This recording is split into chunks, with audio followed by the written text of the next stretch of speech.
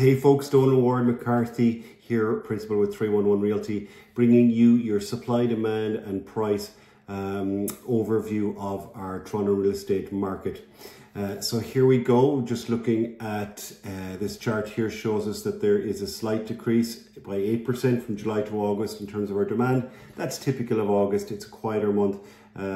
August and December being the quietest months of the year, typically it's a vacation month.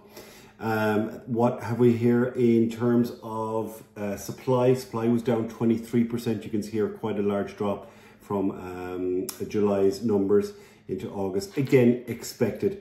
And as always, prices still remaining resilient despite the high interest rate environments we've lived in for quite a while. I know we've had 3 decreases in the last couple of Bank of Canada announcements. However, still high. And our market in terms of pricing is still very, very strong and resilient. Now, a bit more, a table I want to have a look at here is the year-over-year summary. It's a bit more telling really about where our market is right now. And number one I want you to look here at is PDOM, that's property days on market. So you can see that's up 57% year-over-year from August last year to August this year, telling us that it's taking a lot longer to sell properties in this current environment, particularly in the condo market. Also, active listings, new listings is up 46%.